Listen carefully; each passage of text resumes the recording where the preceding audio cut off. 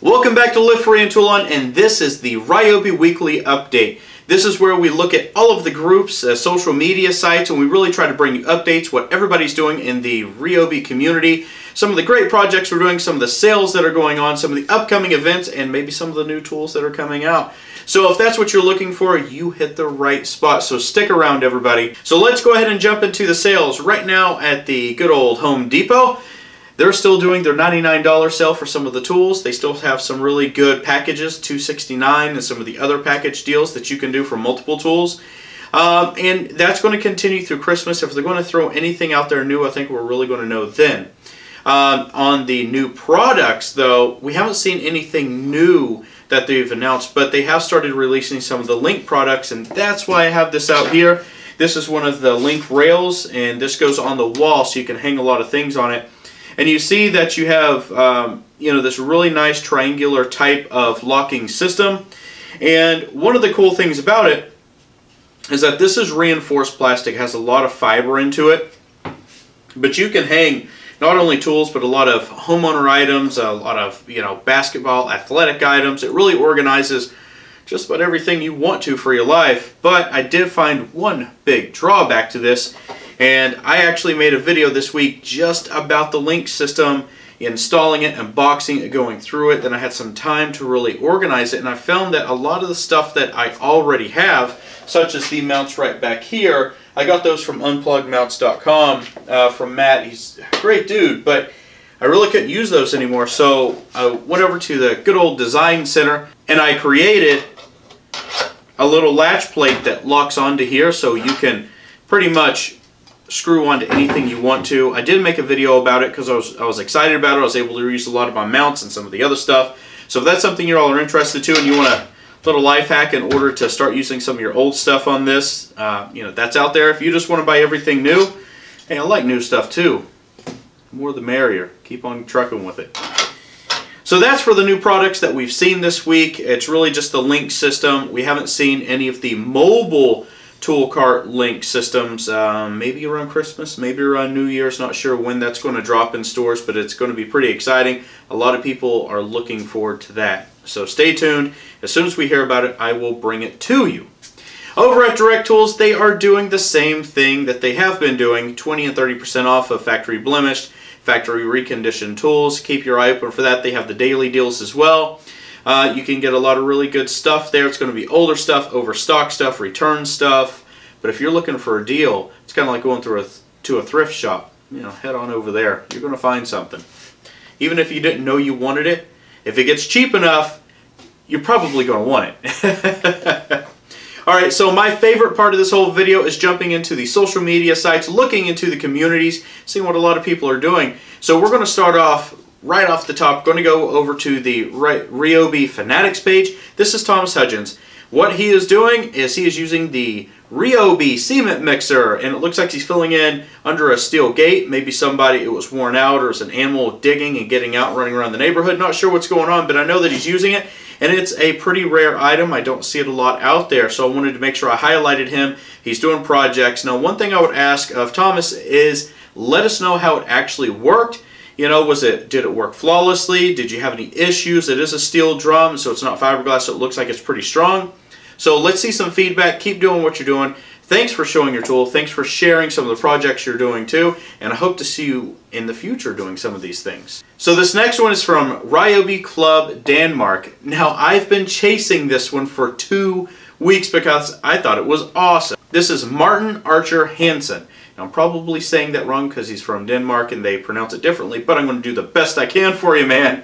And I'm going to give him a shout out. This is 315_Ensign on Instagram, so go check him out.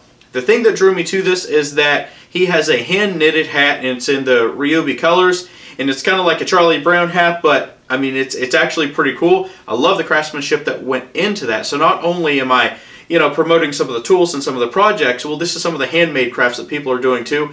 I'm really into that. I like to see the crafts and the knitting and the crocheting and the different things. So I wanted to highlight that. Well, after I contacted him, he actually does a lot of other things. So check out this really cool project. So he's getting his tool organization together. He has a lot of his sandy discs together. and he's really making a go of it, and he's trying to organize his shop so he can be more productive, but he's doing it with Ryobi tools, and he's sharing a lot of that with us. So I really appreciate that. I love to see what's going on over in Denmark and some of the cool things they have. I hope that you keep coming out with some of this really great content. So thanks for sharing, and we hope to see you in future videos. Now we're going to head over to Ryobi Freaks. This is Jake Scarletti. He has, and this is pretty cool, I usually don't chase whenever we look at French cleat walls, but he framed this one out so it almost looks like a picturesque framed wall, and it's super clean. It's in the middle of the wall. All of his mounts are very clean. Everything is there.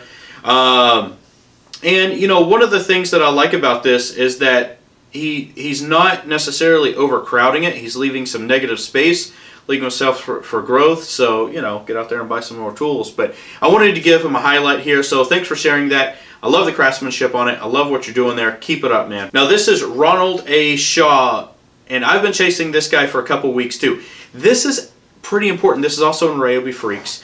But you can see he has his tools organized, and it's a video, so he has everything organized. But if you look very closely in this video, you're going to see one tool that I have spoken about before. I wish they would bring back. I hope that the new mobile link storage system actually does. Take a trip down below the video and comment what you think I'm talking about when I talk about the mobile storage systems, and please use the proper name for this particular tool. I'd love to see if someone can actually get this right. Now we're going to head over to the Ryobi Rebels page. This is Rob Hunter. Now what you're going to see in this picture, he has some lights out, he has his radio out. Radio, really important radio. He lost his power, he's getting ready. So not only does he have his lights out, he has the inverter there, the two bench lights. Great choice with the bench lights, my favorite light. But then also he has the radio. What's really important about the radio is you can listen to broadcast if your power goes out and you don't have a way your data goes out, you can't tell what the weather is, the cell service is out. If you can pick up the radio, you're going to have a way of getting some type of information in that's going to help your family, maybe restoration times, maybe some of the weather, maybe some of the alerts that are coming out. So that's really key. I think he has a good setup here.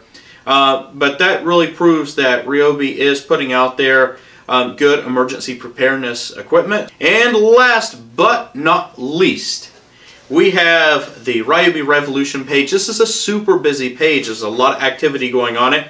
So I had to be selective in some of the things that I pick and chose from it because there's just a lot to choose from this page. So this is Sean, and he's showing off his log splitting and some of the things that he's doing. He has a pretty good pile going.